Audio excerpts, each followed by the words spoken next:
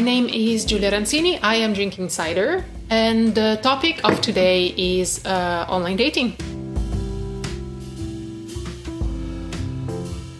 Okay, so first of all, I'd like you to think about what it was like to be single and looking for a partner around 1998. How did people even find each other back then?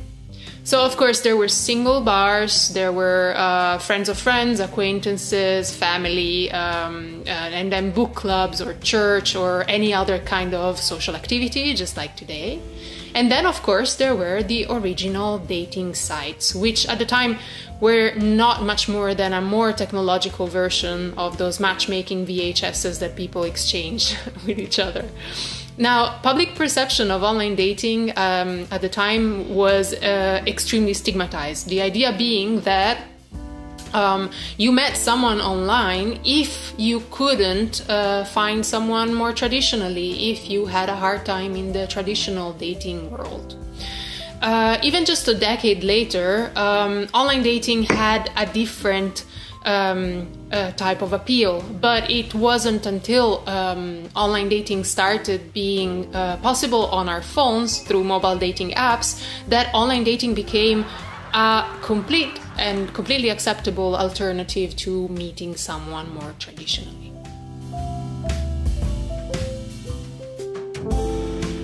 The reasons for the success of mobile dating apps are quite simple and boil down to what us communication folks call affordances. Now, an affordance is nothing but a characteristic of an object or of a technology that induces a certain use among people who use this object or this technology. For example, the fact that a smartphone started having a front camera as well as a back camera can be thought of something that incentivized the selfie. Maybe selfies were not really at the center of why such decision was made in the design of the product, but nonetheless, it's a use that was incentivized. It's an affordance of mobile phones. Affordances are interesting to consider in terms of online dating because platforms that have the exact same objectives, such as OkCupid or Tinder, offer, however, very different affordances, which in turn give rise to completely different experiences for users.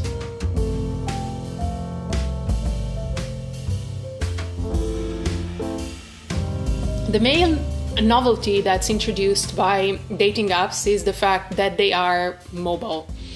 This means that prior to apps like Tinder, which basically take place in the privacy of your phone, you would have to use online dating on a laptop or a desktop that could be shared with others, could be in a setting like a library, but most importantly was located in one space and mostly was an activity that took place on its own. Mobile-based online dating through an app like Tinder changes this in the sense that by being portable, online dating is something that can happen while you're waiting for the train or while you're watching TV. This type of more gamified experience where not only users are much more engaged in the physical space because they swipe left or right, but also because the experience is so much more like a game, led many observers, and especially the media, to decide that apps like Tinder or like Grindr were purely hookup apps, so apps that people would use primarily to have casual encounters with other people or have relationships that were meant to only last a very short time. Now, my own research has debunked this idea in the sense that we found that there are actually plenty of reasons to use dating apps, but that finding a committed relationship, no matter how long, was still one of the main motivations that people had, even to use a hookup app like Tinder.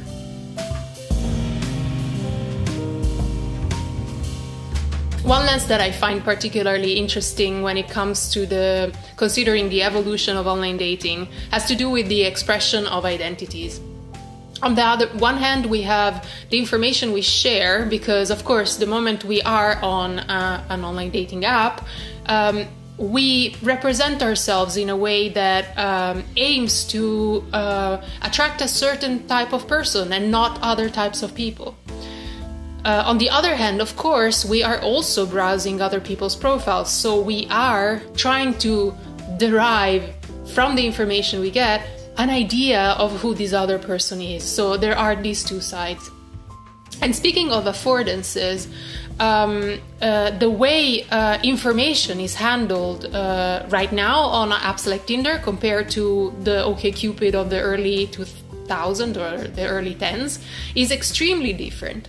Now, platforms like OkCupid used to be very much based on user information, used to request a lot of private information from users and engage them in additional quizzes that covered controversial topics or issues like religion and politics and whatnot. All of this information would be aggregated by the platform and matched with those of other people so that automatically users would know which kind of users were most compatible to them. In this sense, OkCupid worked 100% in a matchmaking sense, not very differently from the VHSs we spoke of before. On the other hand, platforms like Tinder are very different. Minimal information is required to join a platform, indeed, like Tinder. And the expectation is that users will browse through other people's profiles, which are extremely visual and not very textual at all, and eventually discover more information by clicking on the links that they might provide, such as a Spotify playlist or an Instagram profile. The idea being that Tinder acts more like a catalog than a matchmaker, and the user has to do a lot more of the work of finding out who they're actually dating. The second finding that I find remarkable is not about my research at all. It actually comes from a series of studies that have been conducted in the US, in the UK, and in Europe. And it doesn't have to do so much with the choice of a partner, but rather about the composition of couples who have been together already for a long time. And the finding is one of increased diversity. The idea being the following: because people who use online dating or in general are online, are exposed to people who they didn't necessarily grow up with, or are not necessarily friends of, they are exposed to a larger diversity, and therefore they might, if they're interested, engage with people who are less likely to be similar to them. These several studies find the same finding, being that couples who met online, doesn't matter if through an online dating platform or simply on the internet, are more likely to be more different, more diverse. So are likely to have different levels of education, are likely to have different ethnicities or different religious or cultural backgrounds. And I find this result absolutely fascinating because when considering online dating, we tend to think of it as a very frivolous and kind of a superficial topic. But if it were to turn out that it's having an impact on how our societies are going to look in the next 50 years, it would be extremely cool to see.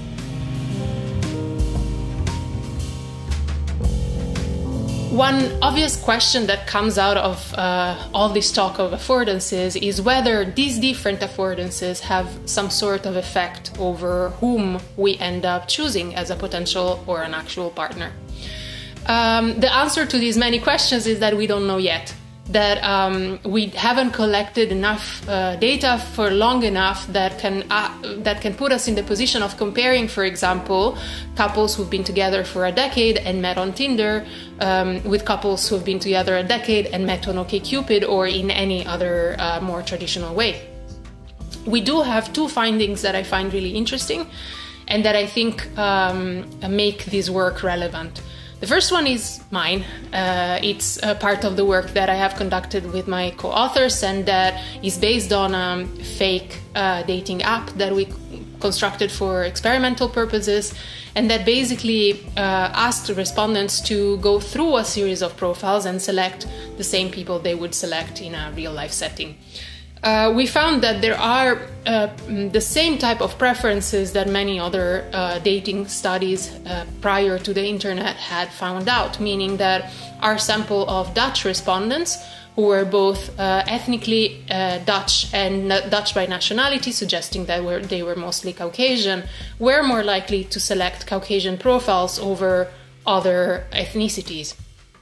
We also found that the respondents who had a higher education seemed to value education more in other people as well, suggesting also here that there is a preference for what is called assortative mating, so a certain tendency to find partners who are similar with certain characteristics rather than different. Thanks for listening and cheers!